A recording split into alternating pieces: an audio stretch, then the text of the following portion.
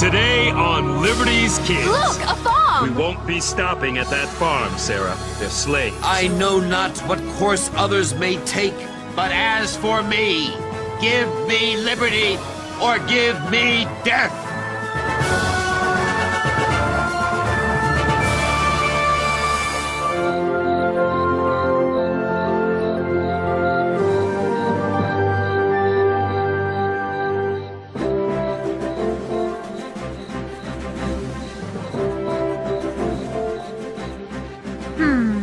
Dearest Mother, the mood in the colonies has turned ugly. Parliament has placed the port of Boston under blockade as punishment for the Tea Party. With the harbor closed to trade, the subjects of Boston are idle and suffer greatly. Tensions are on the rise.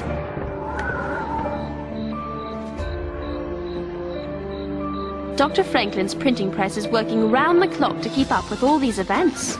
Moses, it did it again! This old thing is a hunk of junk! How are we supposed to get out the latest news from Boston if our press keeps breaking down? James, this poor old press is ready for retirement. However, I have just the fix. Great! What do you need? A wrench? A hammer? I'll fetch it for you. A wagon. A what?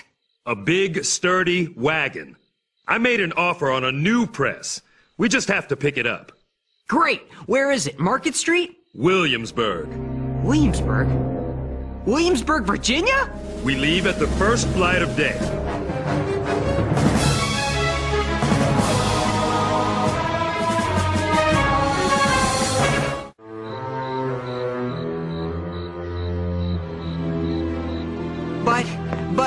But nothing. We must have a dependable press.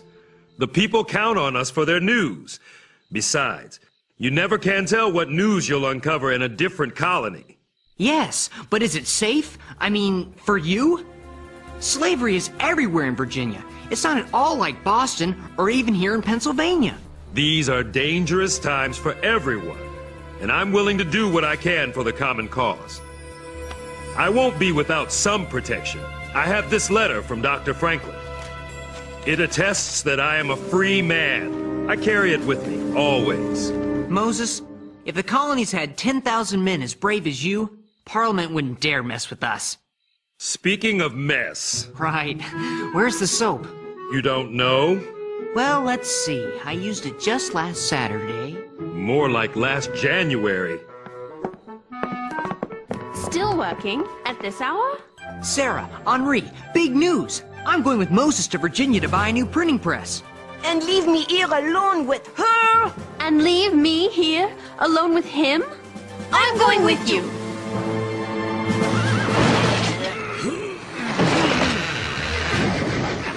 I hope this new press is worth the money, Moses!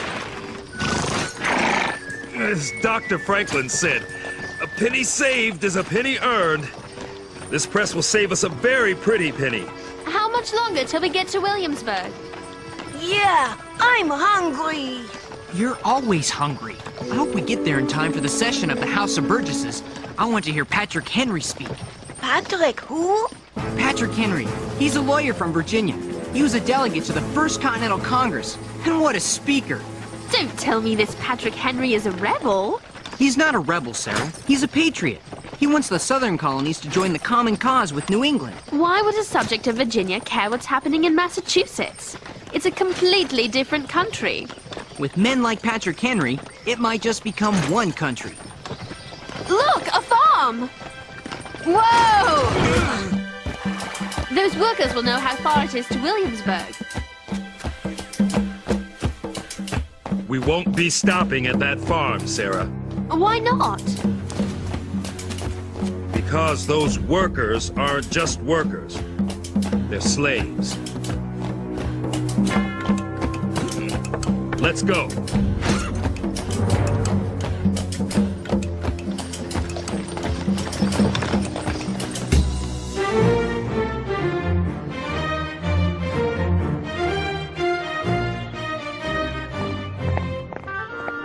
Lady Phillips, how grand to see you again. Dr. Franklin, you're leaving us? The rumor is true, Lady Phillips. As soon as I tie up my affairs here in London, I will return to my home, to Philadelphia, to America. Oh, Doctor, you will be missed.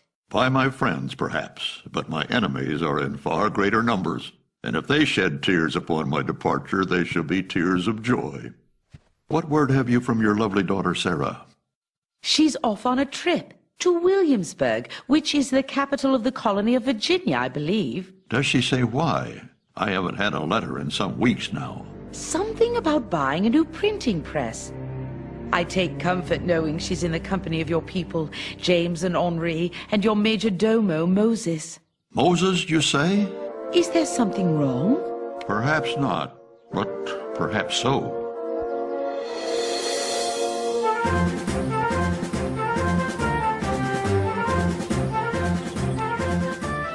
This must be Williamsburg.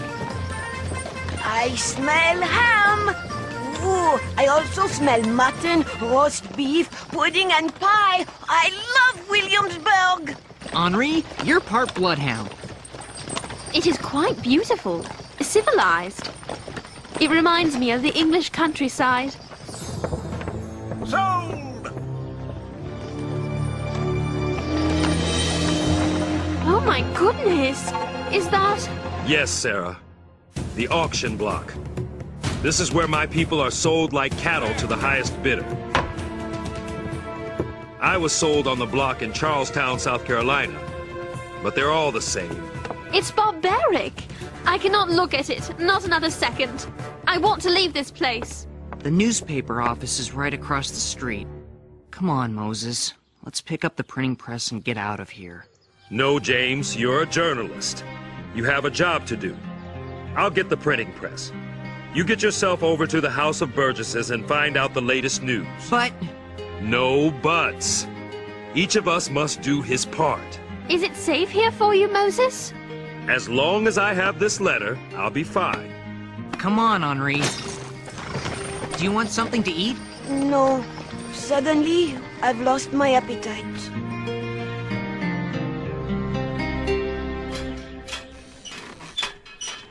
That's strange. It's locked.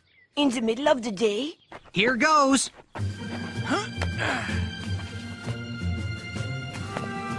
Up you go.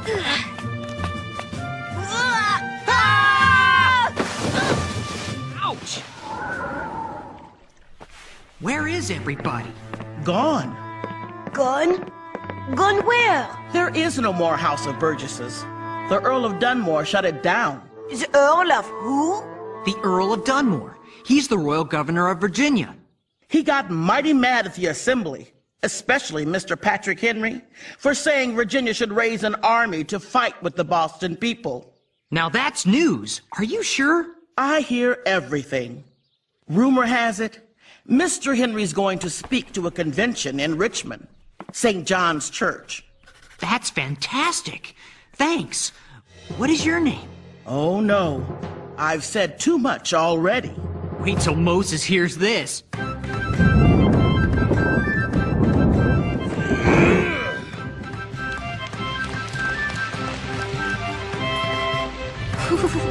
Moses! Big news! We've got to go to Richmond! The Earl of Dunmore sent the Assembly home, but they're going to meet anyway in Richmond.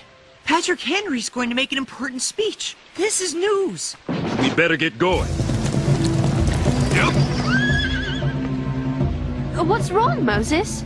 That's what's wrong. He looks scared. He's my brother. He's your brother? His name is Cato. We were separated when we were young, but I'd know him anywhere. We have to do something. Yes, but what? We can buy his freedom. With what? We spent all our money on the printing press. I have some coins. I'll sell this horse and wagon and carry the press home on my back if I must. But I'll not sit here while Cato is sold like a sack of flour.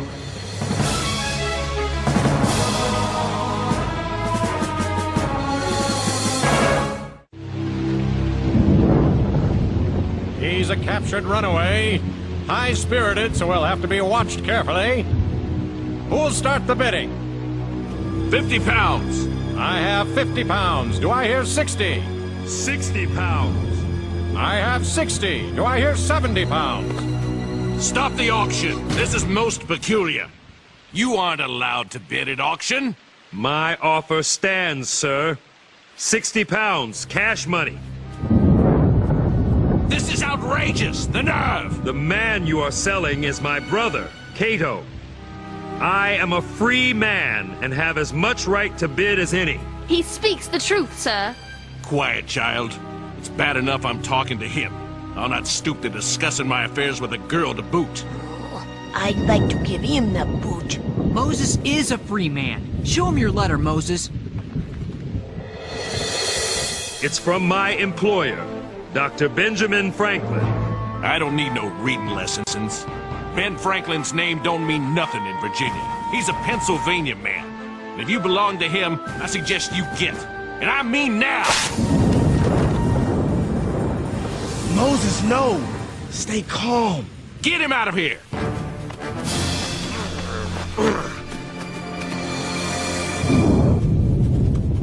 My bid stands at 50 pounds. 50 pounds, going once, going twice. Sold to Foreman Harrison of the Abernathy Plantation, Richmond, Virginia. Richmond, that's where Patrick Henry is speaking. Come on! Moses, Cato was sold to the Abernathy Plantation. In Richmond. We are going to Richmond, aren't we, Moses? As if we had wings.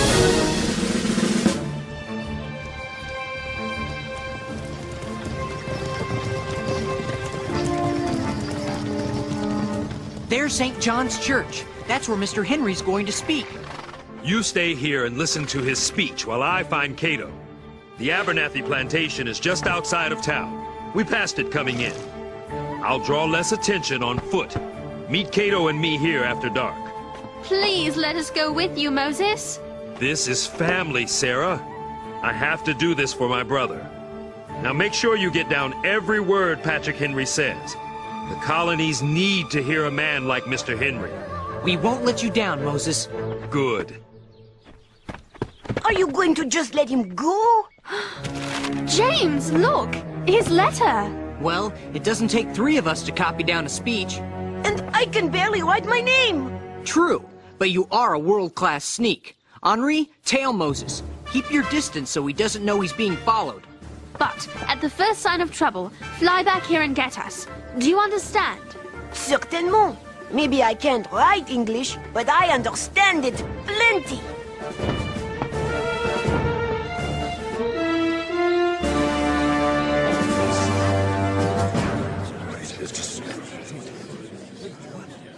What are you doing with the pencil? 2 heads are better than 1, especially when one of the heads is yours. But you're not the journalist. Shh! Mr. Patrick Henry. The question before the House is one of awful moment to this country. For my own part, I consider it as nothing less than a question of freedom or slavery. There is no longer any room for hope. If we wish to be free, if we mean to preserve those privileges for which we have been so long contending, we must fight. I repeat it, sirs, we must fight. An appeal to arms and to the God of hosts is all that is left us. They tell us we are weak, unable to cope with so formidable an adversary. But when shall we be stronger? Will it be next week or next year? We are not weak. We are 3 million people armed in the holy cause of liberty. Gentlemen may cry, peace, peace, but there is no peace. The war is actually begun. The next gale that sweeps from Boston will bring to our ears the clash of resounding arms. Our brethren are already in the field. Why stand we here idle? Is life so dear, or peace so sweet, as to be purchased at the price of chains and slavery? Forbid it, Almighty God. I know not what course others may take, But as for me, give me liberty or give me death. Give me liberty. Or give me death.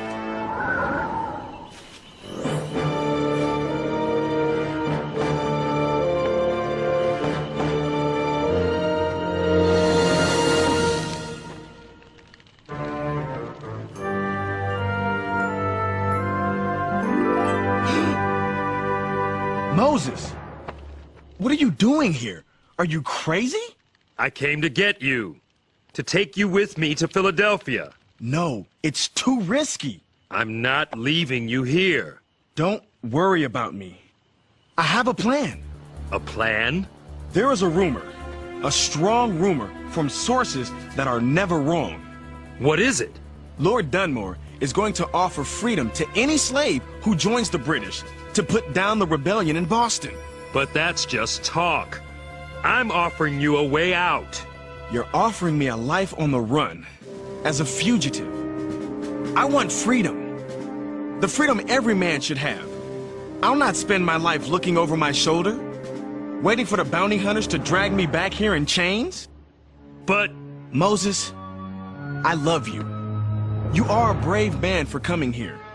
But I will not live my life as if I were a criminal when the crime is being committed against me. If I can win my freedom by helping the British, so be it.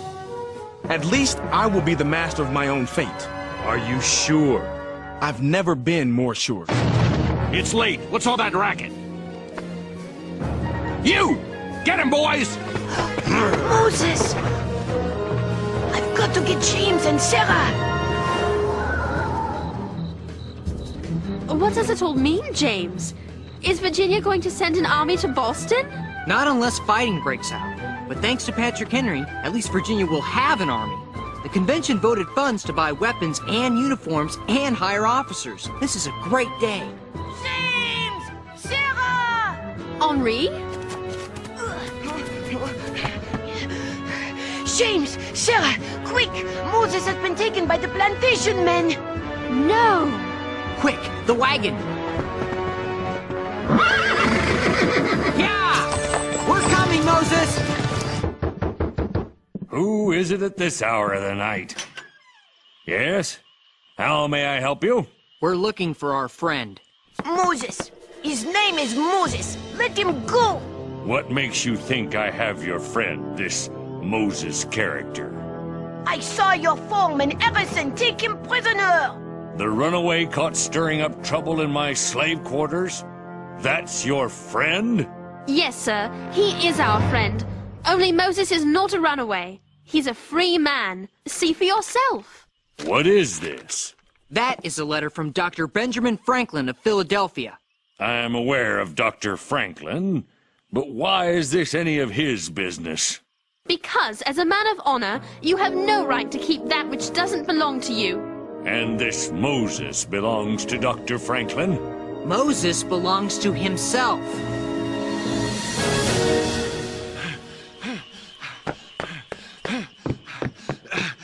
Is everything in order, Mr. Abernathy? I heard a wagon roll up.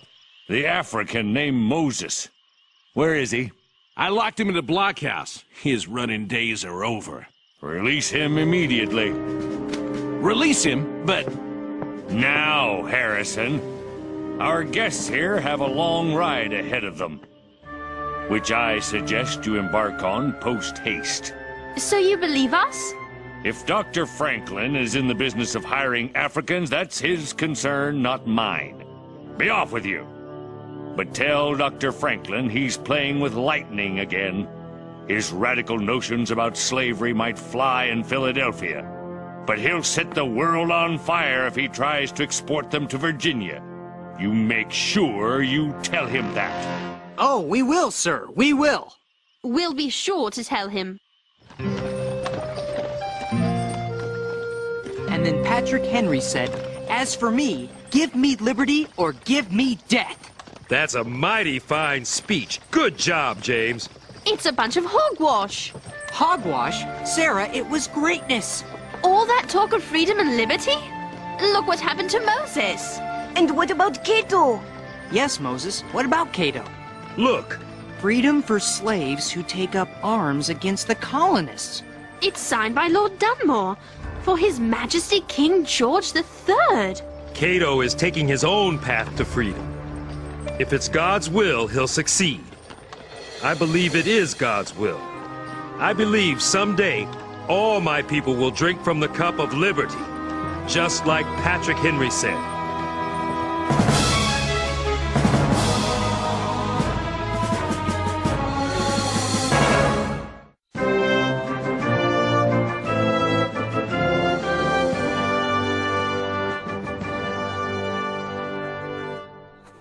Dearest Mother, we have returned safely from Virginia, but not without terrible fright, and not without the blinders being lifted from my eyes.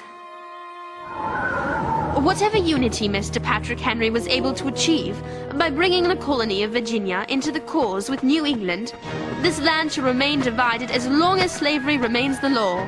It is an awful practice, degrading to the slave and to the master. It's an evil that should be stamped from the world wherever it lives. I've learned there are many paths to freedom. Moses took one path, his brother Cato another. Just as England and the colonies are traveling different paths. My great fear is, these paths are destined to collide. Freedom will not come cheaply. It never does. Your loving daughter, Sarah.